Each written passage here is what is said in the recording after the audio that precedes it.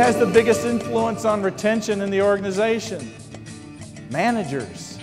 Because when someone quits, they usually don't quit the company, they quit the manager. It's that interaction between the manager, supervisor, whatever you call them, that will either attract and keep or run them away.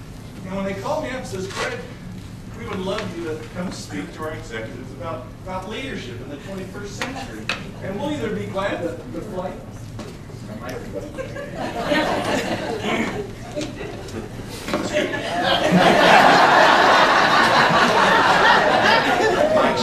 check.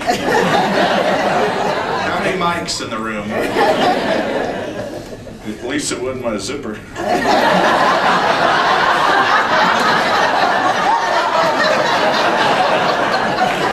A determined person. We like that. A losing determined person, but she is a determined person.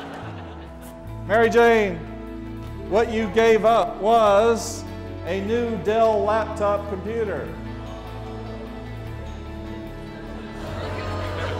Yeah, I heard you. John's the man. I'm really sorry. We could have been in Aruba.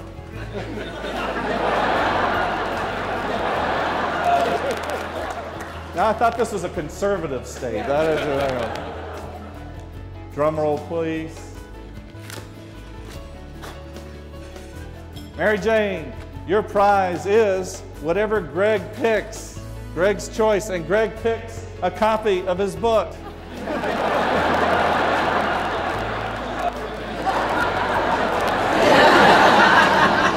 That's embarrassing when you know 3 things about Greg Smith.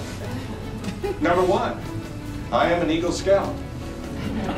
And it's even more embarrassing when you realize I was a lieutenant colonel in the Army.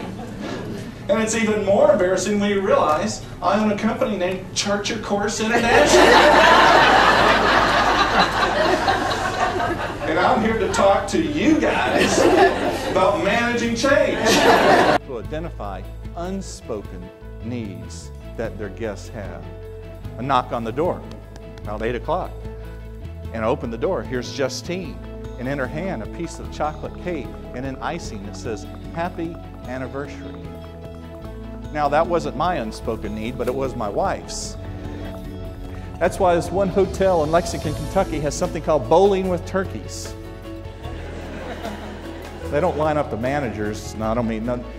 They take a 12-pound frozen turkey near Thanksgiving time, wrap it in duct tape, and then they'll line up empty wine bottles at the end of the loading dock in the back of the hotel and have a contest who could bowl the best with the frozen turkey, and whoever wins gets a real turkey for Thanksgiving. You say, well, how does that improve productivity?